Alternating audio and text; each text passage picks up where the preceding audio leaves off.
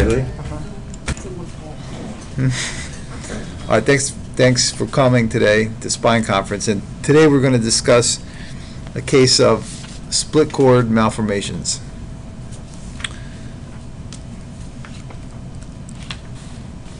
When I first,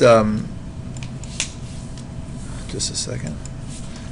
When I was a resident, we called these cases diastematomyelia, but that's basically the old term. We'll get into what that term means.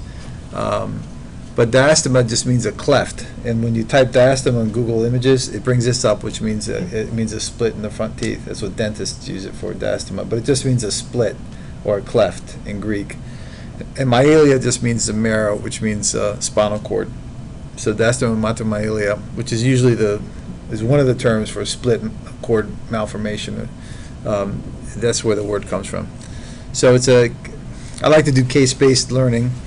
So this is not the patient, but she looks very similar to that. 73-year-old woman who presented to the office with left-sided low back pain and left lower extremity weakness.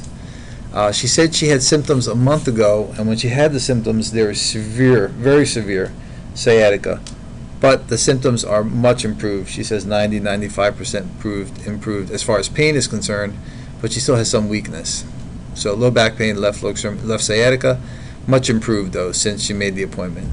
Unfortunately for me, when people call me they're in terrible pain, the office, by the time they can get in to see me, all the symptoms are gone, so I can't do any surgeries, unfortunately. People usually heal themselves. That's the problem with having a busy practice, is the surgical indications go away with time. Because most of these people heal on their own. Just the symptoms go away. Past medical history, she had an anterior cervical fusion, cholecystectomy, emphysema, low thyroid. Her medications were prolastin, levothyroxine, hydrochlorothiazide, metoprolol, succinate, ADR, venlafaxine, potassium chloride, and trazodone. She has allergy to morphine. She was a smallish woman, 5 feet 1 inches, 145 pounds. She had an obvious Trendelenburg list. So a Trendelenburg list is when you step your lip. Do you want to describe it? Trendelenburg list? It's due to hip abductor weakness. Yeah. So when you when you are in single leg stance, you end up having a lurch because you can't keep yourself up and standing.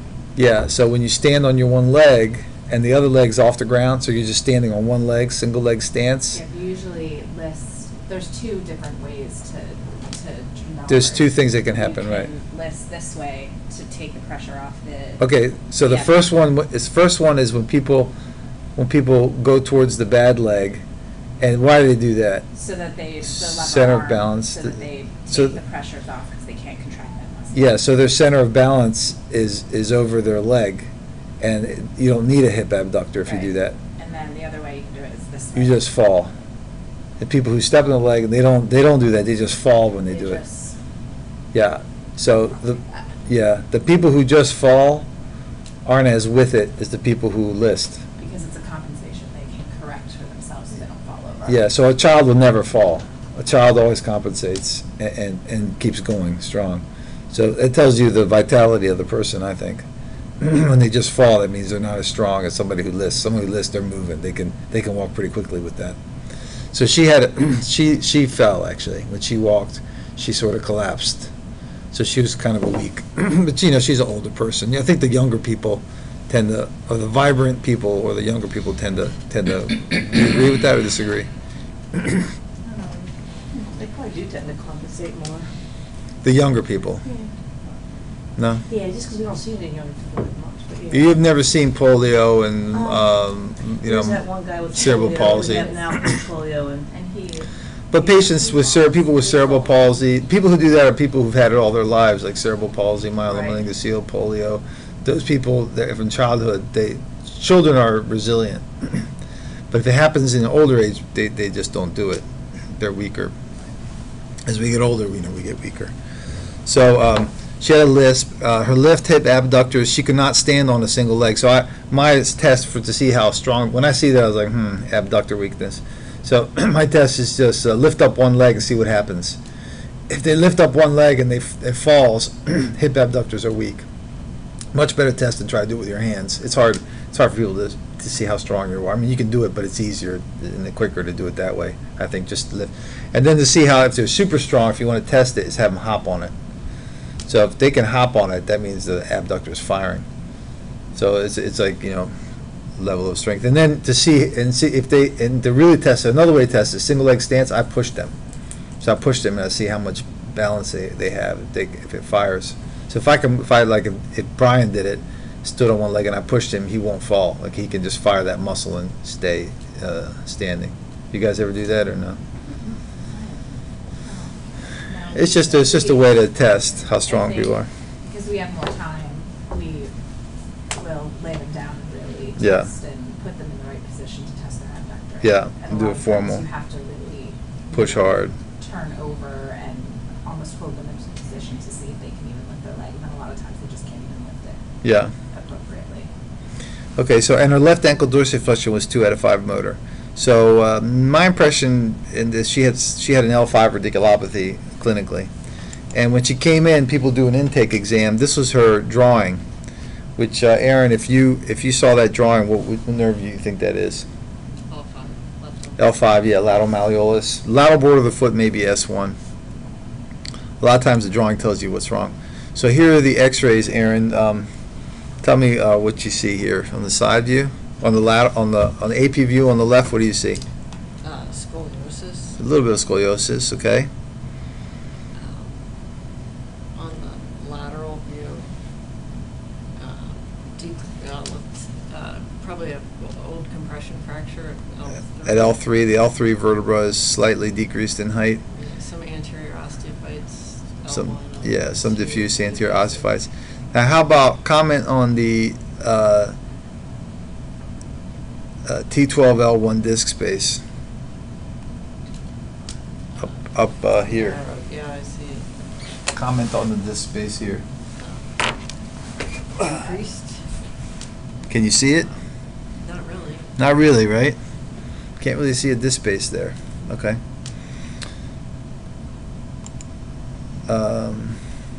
Some similar findings here, right? Can't really, T12L1 can't really see a disc space. Right. And on the lateral view, not too contributory, I thought, just kind of a standard. So she comes in with an MRI scan. She was referred by a primary care physician because she had sciatica radiculopathy, wasn't getting better. So what do you see on these sagittal cuts, Aaron? What are your thoughts? First of all, let's stick with the same concept of the T12L1 disc space. Can you please comment on the T12L1 disc space? There is none. Why isn't there a disc space? What is that? No disc. Confused? I mean, Is it a cold compression fracture or a hemivertebra? So it could be a deformity, like a congenital deformity, not a hemivertebra, but it could like a congenital deformity. So maybe a failure of segmentation that she had since birth. Okay. And the other thing, why can't you see the spinal cord in the nerve roots? Do you have any ideas? because of scoliosis. It could be from the scoliosis. But here, one thing that I thought was weird is this right here, is you never see that because it's just the way scoliosis works. You can't see the spinal cord twice unless you have an extremely sharp curve. It's impossible to see the spinal cord twice if it goes in and out of the plane like that. When I first saw it, I was like, something's not right here. Also, the spinal cord, where does the spinal cord usually end? Conus. L1. L1, L2, right? So this spinal cord goes all the way down to what looks like L2, L3, doesn't it? So it's much lower, although that does happen. Okay, so something's not right in her spine. How about this view? So where you can see clearly now, where's the spinal cord end? About the about the L3 pedicle. See it right there, which is much lower than usual. And again, on this view, why does the spinal cord go in and out of the image? Well, you know. Well, I know now. Yeah, but it's kind of weird, right? It goes in and out of the image. Okay. So let's start. I usually start. So any questions so far? So I usually start from the bottom and go up when I read MRIs, usually on the axial cuts anyway. So this is L5S1. The foramen on the right looks open, right there. This is the foramen. And the foramen on the left, Aaron, what do you think? Looks compressed. Looks compressed. So the L5S1 foramen's compressed. Does that correspond to her symptoms? Yes. Yeah, so basically for us as clinicians, stop right there. That's probably her whole problem. A foraminal disc or foraminal stenosis. How about at the level of the L5 pedicle? Anything abnormal? You think the thecal sac is normal size or big? Normal? Normal, I think it's, I'm going to have to disagree with you. I think it's a little bit big. Usually it's round. And this, see how it's not round, it's oblong, and it's like more, and there's this residual posterior element right here, which is usually not present. Usually they're in the middle. So it's looks a little bit like a tethered cord, like a phyllum terminale, like a residual neurological structure from the conus that goes all the way down that can happen in children. A little bit like that. So again, this is the L4, L5 disc, which again, it looks elongated in the back. This looks deformed. L4 pedicle. L3, L4, any abnormalities? Other than, again, there's a neurological element there that looks like a phyllum terminale. It looks like an abnormal neurological structure, like tethering the conus. And here's the conus, beginning of the conus. And again, is there one conus or there's two conus? See it? I see it. The And 2 it L3. looks like it's trying to be two. Looks like two there, doesn't it? Now, what do you think of that? Definitely two, right? So, that's at the level of L2. And here it's obviously two spinal cords, right? In the spinal canal, a large spinal canal. And there seems to be nerve roots lateral, but no nerve roots medial. See the little dots? Lateral. Nerve roots lateral, but nothing medial. So there's nerve roots coming off laterally, but not medially, those spinal cords. So here, what do you see here? Aaron? Two separate spinal cords with And? thecal sacs. Two different thecal sacs, right? And what's in the middle there? What? Yeah, it's bone in the middle. What is that? Yeah. So so when I first saw this, I looked at it. I was like, I thought to myself, is this some kind of error in the move? She moved in the scanner. Is it like some kind of like? And then I looked at the report. Let me look at the radiologist report. And I always wait to read the radiologist report last. I read the radiologist report. They didn't even comment on anything. It was like nothing. I was like, am I going crazy here? I think I'm seeing two. So I took my glasses off. I wiped them off. I put them back on. I was like, yeah, I see two. Okay, and it's septated. Same thing here, right? This is at T12. T11. Actually, this is L1. This is around T12, L1, where remember there's a failure of segmentation, and this is going up towards 11. So they kind of like come together now. So this is a coronal split. That's not so helpful, just shows the scoliosis. But here you can see the spinal canal and a piece of bone in the middle of it, and the spinal cord separating. See, that's the bone in the middle that we saw before, and these are two spinal cords on either end. So I saw this MRI. I was like, this is definitely not, I was like, I told the woman that she's like just a typical woman from Harford County, nothing special about her. Like, do you know you have two spinal cords? Is anybody? She goes, what? I was like, oh, have you ever known any? No. She's like, what are you talking about? I was like, I don't know. I'm not sure. So I went back, and then I was like, let me look at one more study. So luckily, I could pull her previous studies from a CAT scan for low back pain done 5 years ago, and sure enough, the CAT scan shows this bone septum at that one level, separating the two spinal cords. So it wasn't an error in the CAT. This I was like, oh wait a minute, this is a deformity. This is not my imagination. Did that CT scan 5 years ago comment on it? can't remember. At that point, I didn't read the report. I just knew it was diastematomyelia. So, and here's more CAT scans, and this is just the sagittal cut, which shows the failure of the disc base. So, at that point, I knew it was diastematomyelia. I mean, I had to think back 20 years ago from residency when I'd last seen this, and I Googled it and I searched it, and I was like, yeah, this is most definitely it. So, the first person to describe it was Charles Prosper Olivier d'Angers, 1796 to 1845. He first wrote about diastematomyelia and spinal cord dysraphism. And he, at the age of 17, he was in Napoleon's army, and he was an officer. And he was present at the Battle of Waterloo, which, you know, who won that? Who won that? Wellington or Napoleon?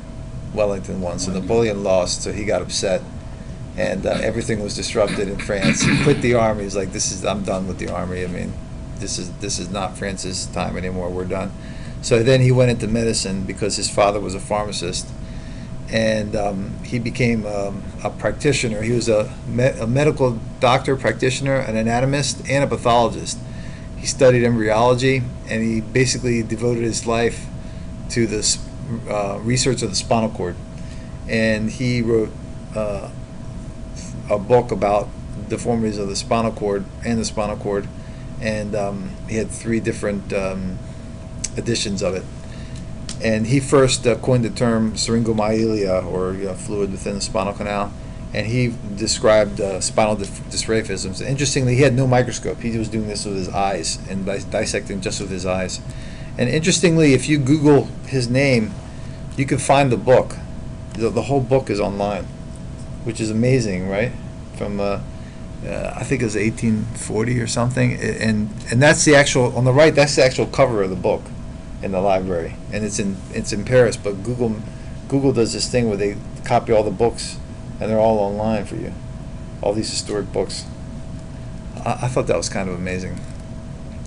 So there's different ways to describe this. You can describe it diastematomyelia, which when I was a resident was a split cord malformation with a bone in the middle of it, a bony septum in the middle of it. And then there's another way of describing diplomyelia, which is just doubling of the cord.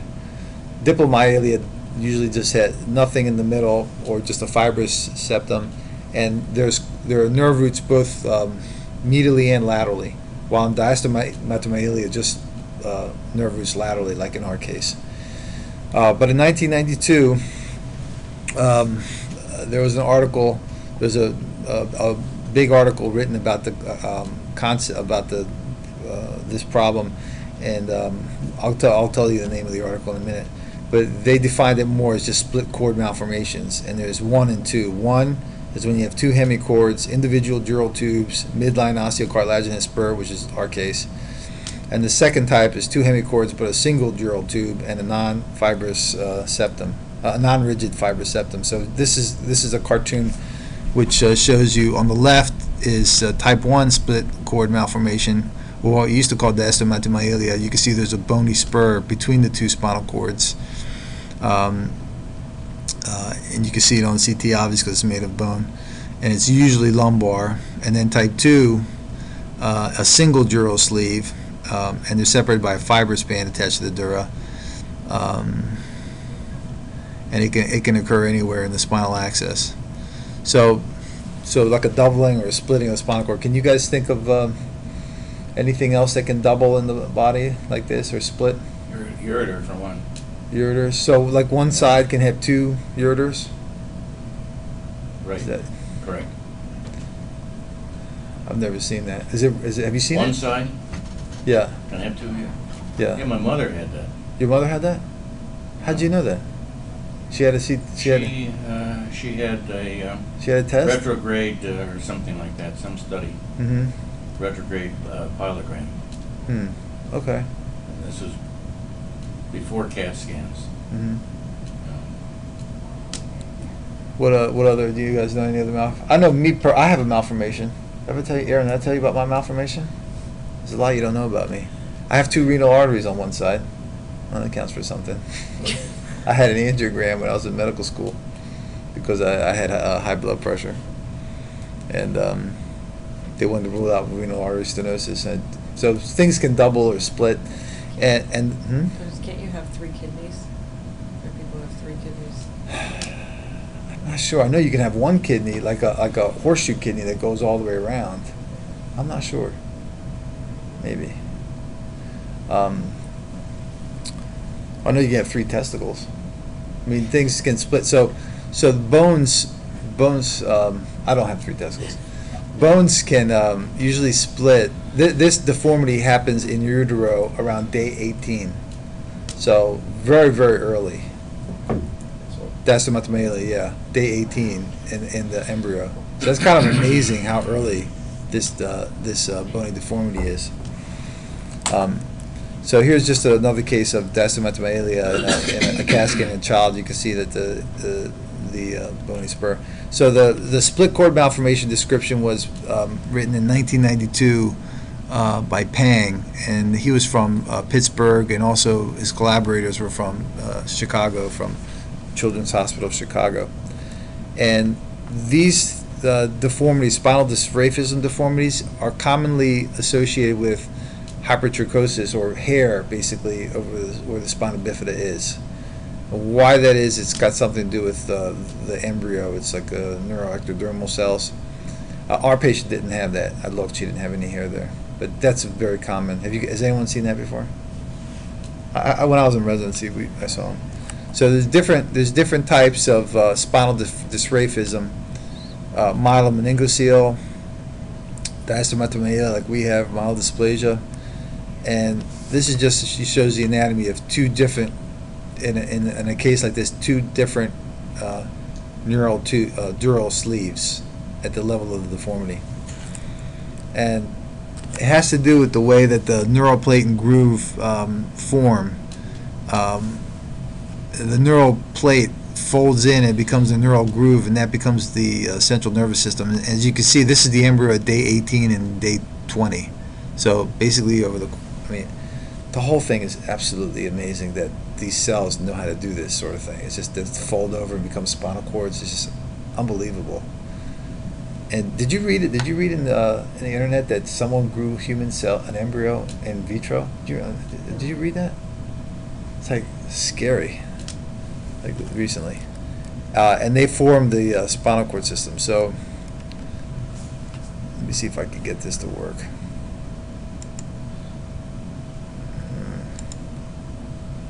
This is a video I have.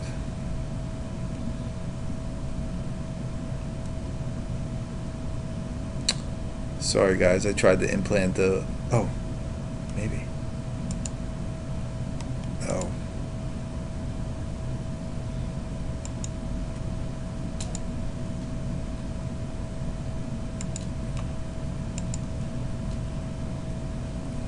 I tried to implant the